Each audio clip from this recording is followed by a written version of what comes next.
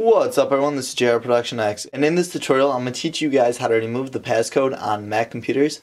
Now this is going to work for any Mac computer, whether it's a MacBook Pro, Air, iMac, or a Mac Pro. It's going to work for all machines across the line.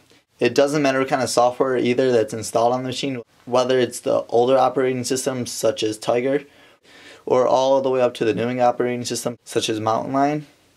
Now this is a very simple tutorial, so let's get started. This tutorial will not delete any of your information, but this is a two-piece video. This is the first part in the series. This is going to show you how to get into the computer while it's asking for a passcode that you do not know.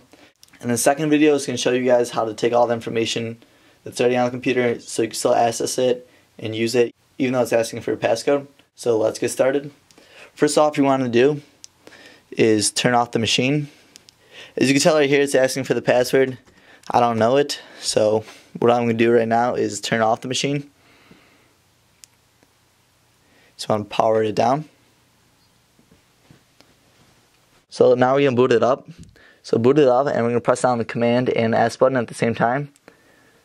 So right when you hear the sound, you want to hold down Command and S until a different screen pops up. So keep on holding it. Now you want to let go of that. And just wait for it to just go through its loading process.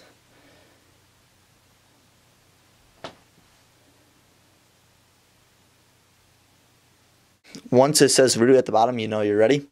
Now we're just going to type some codes into the computer. It's just 3 short lines. It's just going to be mount space minus UW space / Then you want to click enter. Then click RM space / VAR /DB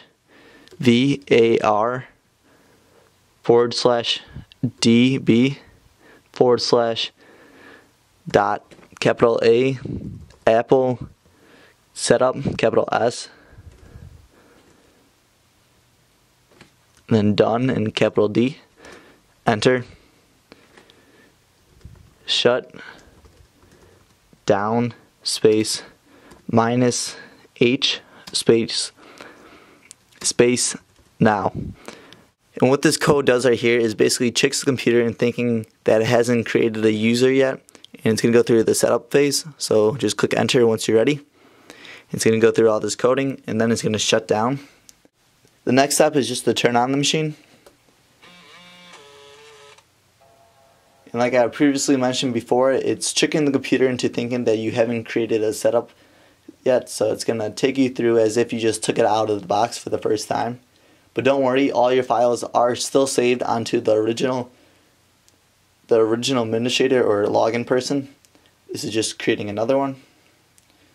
So I'll just wait for it to boot up. It's going to fast forward this. Right now it's just going to take you through the user guide.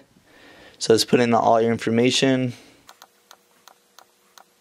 Now it's going to ask you for your name, just like as if you're logging in for the first time. Now this name has to be different than the other one.